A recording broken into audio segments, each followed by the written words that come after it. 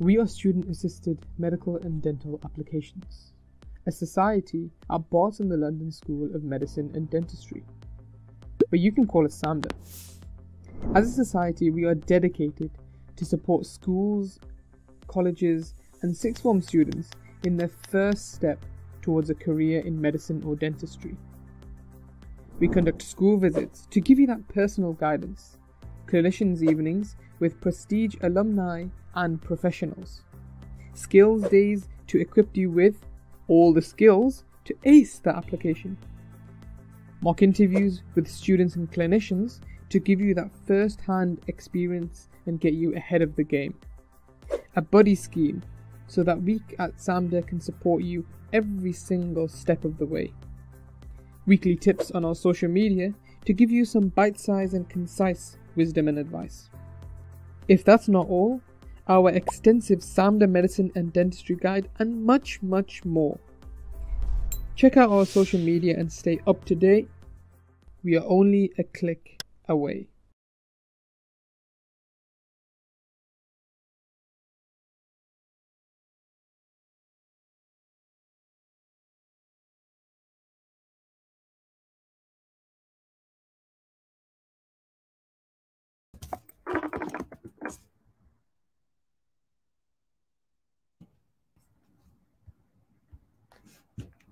Shall we?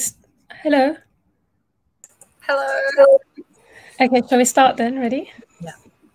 Okay, hi guys. Welcome back to those of you who were here for the first Friday Dental Clinic, and welcome to those who are here for the first time. Today we have a second Friday Dental Clinic, which is going to be on structures of the oral cavity. Mm-hmm. So before we begin, we're going to go through some safeguarding stuff and a bit about SAMDA. By the way, introduction. Yes, introduction. We forgot that. My name is Manor, and I am a fourth-year dental student at Barts, and I'm also a SAMDA's dental rep. And with me is... Hi, I'm Garten. I'm also a fourth-year dental student at Barts, and I'm also a dental committee at SAMDA. Woo! Okay, should we move on? So we're going to go through the structures of the oral cavity today. And so who are we? So we are a student-run society based at Barts and the London Queen Mary School of Medicine and Dentistry. So our society is dedicated to supporting sixth formers in local state school as they take the first step towards a career in medicine and dentistry. And due to safeguarding and reporting concerns, we have turned the YouTube comments off. But you guys are more than welcome to interact with us via the Instagram story. And if you have any questions, you can ask us those as well at Barts_SAMDA. If after this or during this, if you also have any concerns, you can email us at samda@bartslondon.com with you, and just make sure you CC your teachers in. All your information will be kept confidential. Yeah. So to begin. With the exciting stuff. So today we'll be covering a bit on extraoral anatomy. So this will be features are outside the mouth, like your lips, and then we'll also be looking at intraoral anatomy structures, which will be features inside the mouth, such as your gums and your tongue.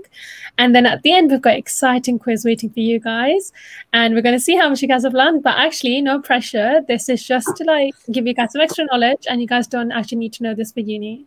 So enjoy it. And last but not least, get your mirrors ready. Get any, maybe sit in front of the mirror, and just while we go through this, point the features out to your own self, and you'll be able to learn something new about yourself today, maybe. Yeah. Okay. So first of all, we are going to start with the extraoral anatomy, which is basically the features outside the mouth. And then we are actually briefly gonna go into like how we examine these features. So first of all, when we first examine the patient, we start extraorally. We look at the extraoral features first. So we start with the patient's facial symmetry, check if there are any deformities, and then after that, we move on to TMJ, which stands for temporomandibular joint. And then we also check for the mouth opening. We're just going to go a little bit into these points. now. So we start with the checking with the patient's facial symmetry by looking at the patient from face on. So you stand in front of the patient and then you look at them face to face, and also from side to side and above, like a bird's eye view kind of ish vibe. So to detect any like deformities or swellings. So some oral diseases or infection that some can they can spread into facial spaces and then will deform like normal anatomy of the face. So by checking the facial symmetry, we can really spot any infections or swellings. So this gentleman here, underneath the facial symmetry, you can see how the right hand side of the patient is a little bit bigger and a little bit abnormal compared to his left side. So we can really see how there is a bit of a swelling on his right side. So we do that by checking the facial symmetry. Next one is TMJ and mouth opening. So TMJ basically stands for temporomandibular joint. These are the two joints that connect your lower jaw to your skull. So they are the joints that slide and rotate that in front of each ear. So you can actually palpate it yourself right in front of the ear. You just put it here, and then so what we do is we examine these joints by standing behind the patient and putting a gentle pressure over the area of the patient, and then we ask them to open and close their mouth. And then we check if it's tender in any area, whether there are any like noise coming from the joints. You can actually test it for yourself, like put it over your TMJ area, and then like if you open and close, you can feel it moving. So try it this way, isn't it? There, and just open your mouth and close, and you'll feel it move. Yeah, you can. And then basically joint dysfunction. So if there's something wrong with the joint, it can actually result in limited mouth opening, which basically means that the patient has a difficulty in opening the mouth. So normal opening is around 35 millimeters to 50 millimeters. I think it's around like 3 fingers tall. So if you hold your fingers like this, if you can fit your 3 fingers in the patient's mouth, then that's like normal opening. If it doesn't, then there's something wrong with the mouth opening. So anything less than 3 centimeters is like not opening. It's restrictive opening. Yeah. So you should note that down as well if that happens. Yeah. Okay. So Gahan just spoke about facial symmetry. So that was the first step. And then after that, we examined the TMJ, we examined the mouth opening and closing. And now I'm going to talk about lymph nodes and then lips. So to talk about lymph nodes, do you guys know what lymph nodes are?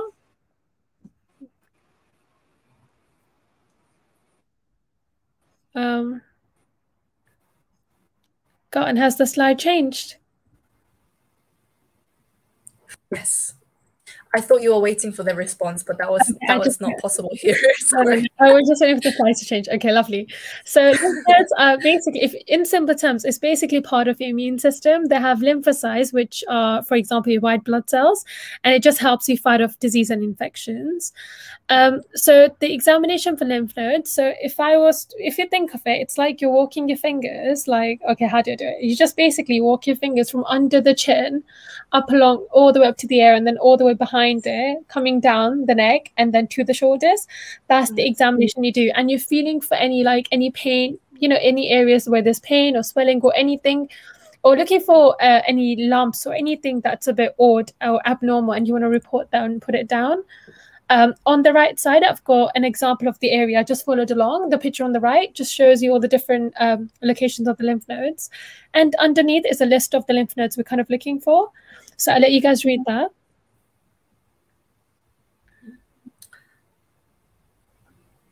Is it okay if I just add something in? Of course. So in a healthy patient, the lymph nodes should not be palpated. Yeah. So it's only when there is something wrong, you could feel it. Does that make sense? Which is why it's abnormal, and you want to look out for it and then record it. So yeah. Lovely. Okay. next one. So now moving on to the lips. So there are 3. Do you want to bring the labels up as well, please? Oh, yeah, sure. Thank you. So we're just going to look at 3 areas. The corners of your lips are called labial commissure. This little, like a little dip in between your lip is called a philtrum. And the lining of your lips, the outer lining of it is called the vermilion border. So we're now on to the most fun part of the talk. So intraoral anatomy. So we will just briefly explore the features inside the mouth. As Manor said before, you could actually bring a mirror and follow us while we talk about all these anatomies. So it'll be quite fun. Or you can just like use your tongue to kind of run through it. It will look funny, but it should be okay. Okay, so intraoral. So these are the labels. So the soft tissue that is attached on the gum of between the incisors that attaches to the lip is called labial frenum. Labial because it's attached to the lip. Something similar. So something. So also a soft tissue that's kind of similar to that, but which attaches to the cheek of the mouth a bit further is called a buccal frenum. So this one is buccal frenum, and the one that's attached to the lip is labial. That's why it's called labial frenum. So can I add something in? Yeah, sorry. So if you guys were here for the first session, you'd remember the words labial and buccal. So buccal always is facing the cheek and labial faces the lip. So it's an attachment that faces the lip and to the lip. And the buccal one is attachment towards the backside, which faces the cheeks and is attached to the cheek. So think of it like that. And frenum just means attachment. Yeah, basically. So yeah, if you haven't checked our first dental clinic, you should really watch it. It's kind of fun. It was really informative. But anyway, yeah, that as well. And then on top of your canine, there is a little like a bony hard part, and that is called a canine eminence. You can check that out you should have it, in your mouth. And even if you just like find your canines and literally just drag your finger across up to the gum, you'll literally feel like a big bump, like a prominent part of the bone, and that's your canine eminence. Yeah. So in terms of your gums, we call it gingiva in dental terms. So there's 3 types of gingivas. If you look at it, the first one I'll talk about is called a gingival margin. So that's at the closest to the tooth. It's the margin of the tooth, basically. The other type is attached gingiva. So if you just got above your tooth where your bone is, the gum part of the pink part of the gum that you can't actually pull out, or like even like do anything to, is called the attached gingiva because it's attached. And then the free gingiva is literally the gingiva that's between your two teeth. So like between my 2 fingers, and I'm acting like my 2 hands. Sorry, guys. I'm acting like my 2 hands are like teeth. So like that gingiva in between would be free gingiva that like you can like touch. And like, for example, if you use like a TP brush or a toothpick or anything, that part of the gum that moves is the free gingiva. That's basically it, yeah. So moving on to maxilla. Maxilla is just a term we use to describe a upper jaw. So if you see this image here, this is actually the upper jaw, a photograph taken from below facing upwards, if that makes sense. So let's look at the labels. So the soft tissue right behind the central incisors, so the top one here, this one is called incisive papilla. And then a little bit further back, you have these like irregular bumpy areas. Those are called platal rugae. And going further back, if you actually touch it with your tongue, you can feel how it's a bit hard. That's why it's called a hard palate. And if you stretch a bit more into the back of your mouth, the hard palate becomes soft, and that is the soft. And then we call this a soft palate because it's soft. Yeah.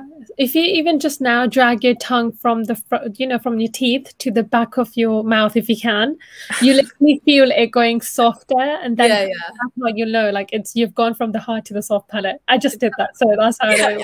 I keep doing it as well. Like, I'm like, Anyway, mandible. Okay, so mandible, you're looking at the lower part. Okay, looking at the part that moves. So if you look at attachments, now this picture looks a bit weird, so let me explain to you what's actually happening. This person has lifted their tongue up, so the tongue's actually up, and what you're looking at is the floor of the mouth.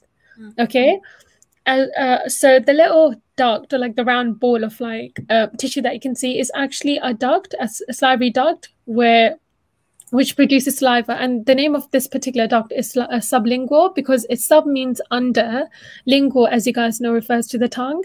So it's under the tongue, the duct that's under the tongue. And then the lingual frenum, now you guys should know this by now. Frenum means attachment. Lingual, as you guys know, is the tongue. So it's literally the attachment that attaches the duct to the tongue. Okay? Good to go. Good to go. Yeah, and then moving on to tongue. So there are different types of papillas found on the tongue. We're just going to go through the 3 main types of it. So filiform papillas are like thin, wide-shaped papillas that does not contain taste buds. So this is the most common type on the tongue, but they don't actually contain the taste buds. The one on the left, so a fungiform papilla, you can't really see it clearly on the image, but they actually look a little bit different. Fungiform papillas are more mushroom shaped, and they also contain taste buds as well.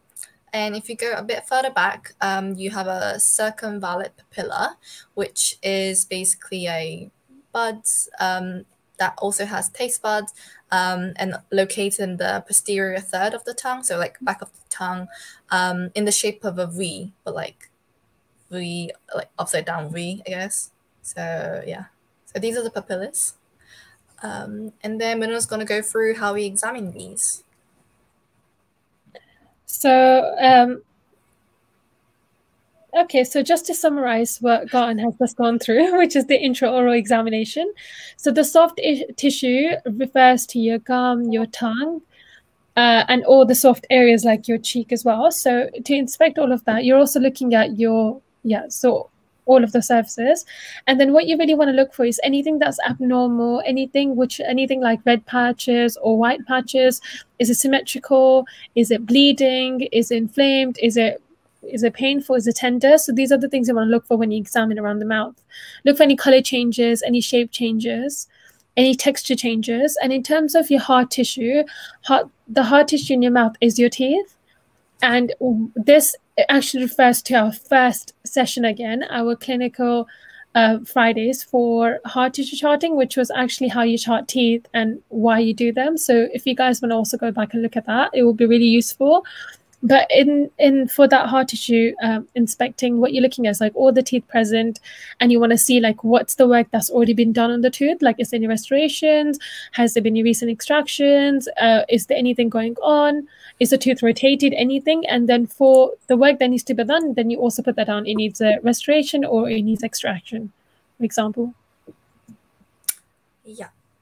Now, quiz time. So all the knowledge for today's clinical session, and now we've got a fun quiz for you guys. Again, no pressure, enjoy it, just try and see what you get right and what you don't. At the end of the day, it's all about you guys coming here today and just seeing how you find dentistry and how you're enjoying this experience. So if I would like you all to just go to Kahoot and just type in the code, and I'll give you guys about 4 to 5 minutes to do it, so like everyone can join, and then we'll start the quiz. Yeah. Should I stop sharing so that you can screen the code? Yeah. Yes, please. Let's do that. So share screen, share, and okay.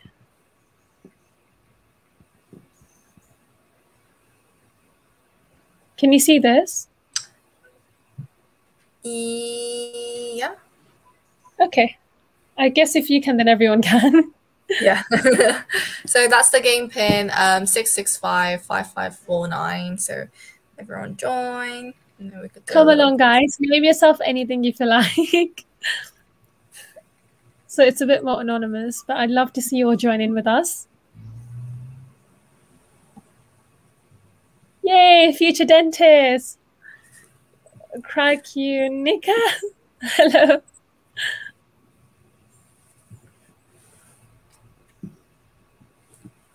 H. Hello, H. Let's get more people to join. Yeah, and then we'll just wait for a bit and then we'll get going, I guess.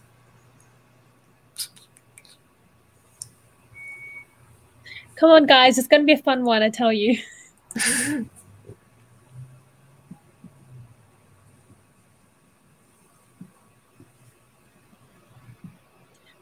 Yay, hello. Hello. I think we'll just give it about 3 more minutes and give everyone the chance to join. Maybe someone's just finding it hard to like log in or just put the pin in.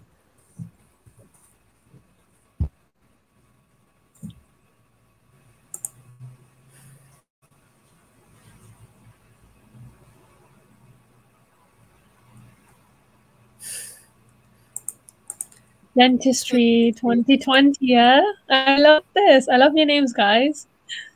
Our future dentist. 2022, that's so... Yeah, dentist came. Come on.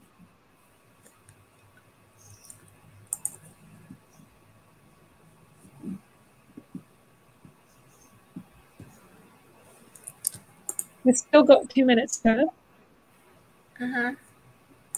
So we'll start in 2 minutes, guys.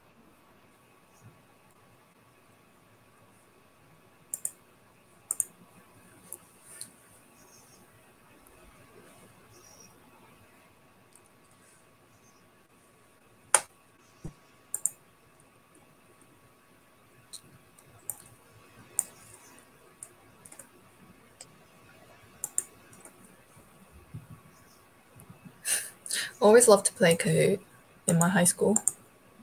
It's fun, isn't it? Yeah. One time I actually used one of my friend's name as a nickname, and I would get all the answers wrong. And then everyone's like, why are you getting everything wrong to my friend? Time. It's been... That's cheeky, isn't it? Okay, we'll just go 1 more minute at the start.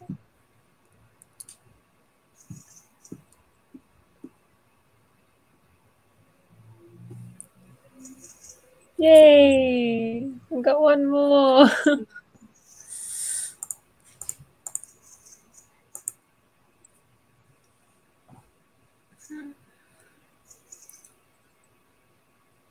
Oh, someone left. You can join again if you got disconnected. The game pin's still there. Should we... Yeah, we'll start then. I think you'll be able to join even if it's running. So guys, if you want to join it, just feel free to continue joining in. So I'm going to start the quiz now. Good luck to everyone and enjoy it. So I'm going to just be reading out for you guys in case you guys can't see the screen, but it should be fine. So question number 1, what are lymph nodes? A is a part of the body's immune system. They contain all type of blood cells. B is a part of body's immune system and they contain red cells, red blood cells. C is a part of body's immune system and they contain white blood cells. Or D, I don't know. Yeah, we've got 3 answers. Lovely. Let's get the rest to answer as well. 5 answers. 6 and then 1 more. Lovely. Well done, guys. Wow. They don't contain all type of blood good. cells. It's white blood cells, okay? Next one. Yeah. Who's at the top? Wow, well done. Okay, so I'm going to go to the next question, guys. So what are these 3 labels? Okay, so this is the lip. You're looking at the 3 labels we went through. So have a read and pick whichever one seems the right one.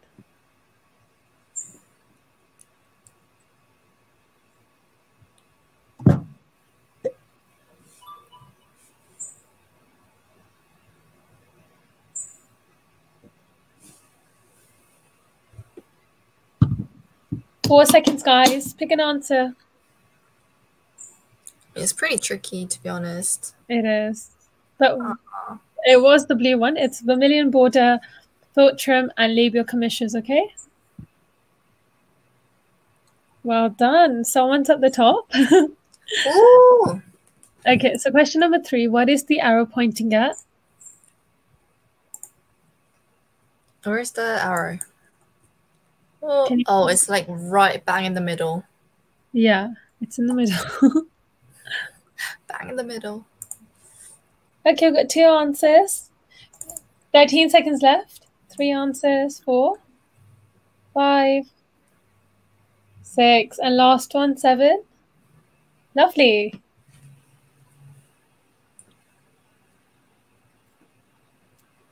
It's actually it's eminence, because that would be on top of the canine. Yeah. So right in the middle, and it's facing the lips, and it's an attachment, so it's the labial frenum, okay? Whoa, we've got some change in the scoreboard. Oh, intense. Listen, isn't it? So next question, guys. Don't worry, I think we've got like 7 more. So is this the soft palate? Is the answer yes or no? True or false? That's such a tiny photo. Yes, but it's okay. I can't zoom in, so I hope you guys can see it somehow. I think Every time you've got 12 seconds left. I think it's pointing at near the teeth. I don't know if that's gonna help. We're not allowed to say anything, Cotton. No hints, no nothing. It's very small. They got it, so you know it's fine. They got it. Well done, guys. XD's at the top. So next question, number 5. What is label B referring to? A, is it the soft palate?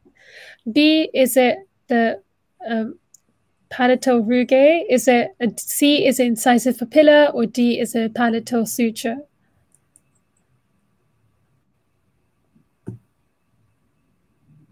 Ignore all the labels. I know it might look a bit confusing. Just focus on B and focus on what it's pointing to. That's it. Yeah. 4 seconds. Lovely. We've got everyone's answered it. So let's see. Ah, yes. Ooh. It's not the incisive papilla because that's right next to the tooth in the middle. Yeah, behind the tooth. Yeah. But I can understand why you might have put that down because it's quite close to the palatal rugae. Wow, it's changing a lot. Yeah. But it's the speed of people answering. Well done, guys. You guys are doing actually like really good.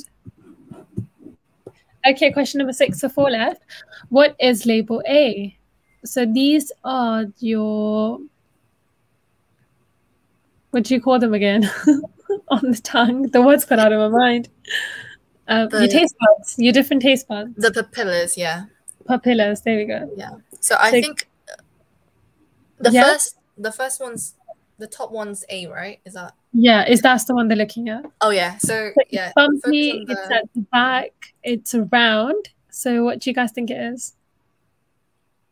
Yeah, perfect. Ooh. It's close, or green is close, but it's actually circumvallate. And filiform, they're right at the front. They're usually distributed closer to like the outer 1/3 of the tongue, I'd say, or 2/3. Okay, so XT still at the top. Okay, lovely. Wow, answer streak of 5. That's actually really impressive. 3 questions left. What does TMJ stand for? Is it a temporomandibular joint? Is it temporalis mandibular joint? Is it teeth meeting joint? Or is it temporomandibular joint?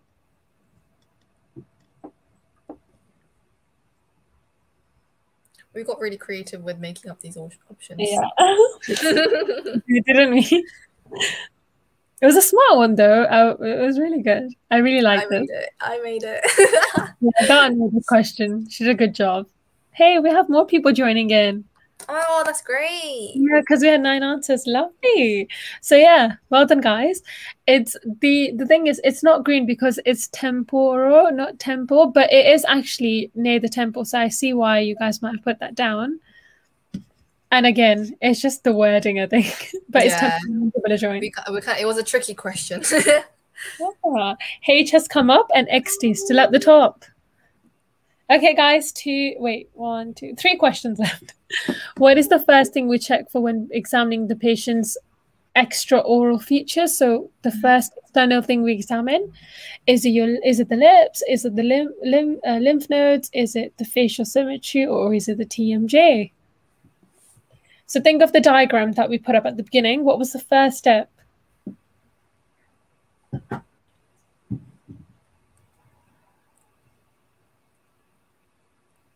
4 seconds left. Lovely. All 9 answers.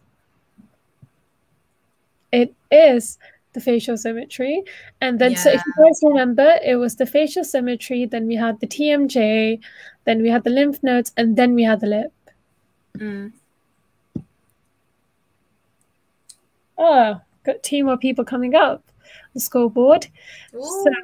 So last 2 questions. Best of luck, everyone. So what do we check for during a hard tissue examination? Do we check for the gingiva, the palate, the teeth, or the floor of the mouth? 20 seconds left.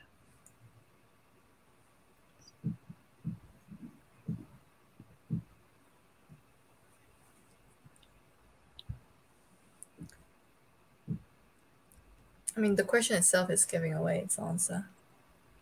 Yeah, we didn't talk about that though.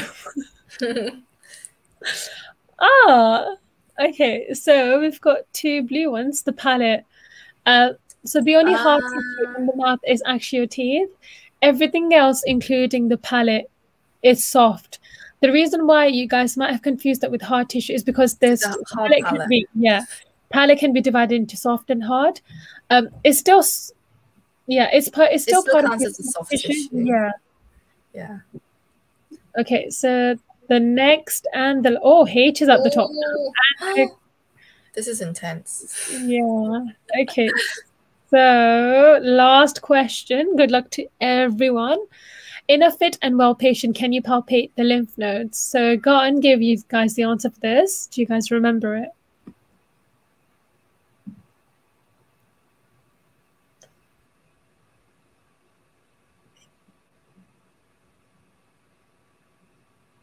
I'm so excited to see the scoreboard. Okay, just waiting for 3 more people to answer it, and then we are good to finish the quiz. Okay, and 1 more person. Lovely. Okay. Just a reminder, lymph nodes they're part of your immune system, and they usually help you fight in any infections or diseases. And when there is an infection or disease, your lymph nodes tend to be a bit more tender or a bit more swollen, or you can feel them as well, you can palpate them. But in a normal fit patient, you actually generally and typically cannot palpate them, you cannot feel them. So the answer for this is actually false. Yeah.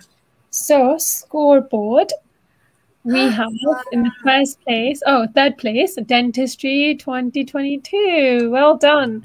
Second place and first place. Sorry if I'm saying it wrong. It's Krakionic. Sorry. I have no clue. Sorry. Sorry. What is the C? C's at the top. Well done, guys. Okay, so we are done with the quiz now, and I'm going to hand over to Garten so she can put the slides back up. Yep. Give me a second. I hope you guys found that useful and fun to do. Okay. I am low-key struggling. Oh, wait, is it already up?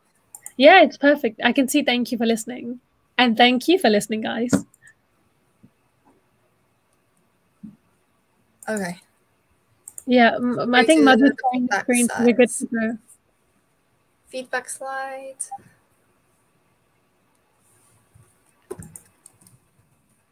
So yeah, guys, thank you for listening. We really do hope you guys enjoyed the presentation, you guys enjoyed the quiz, and you guys are welcome to ask us any questions in the future, or even now you can DM us on Instagram or just email us. All the details are on this final slide.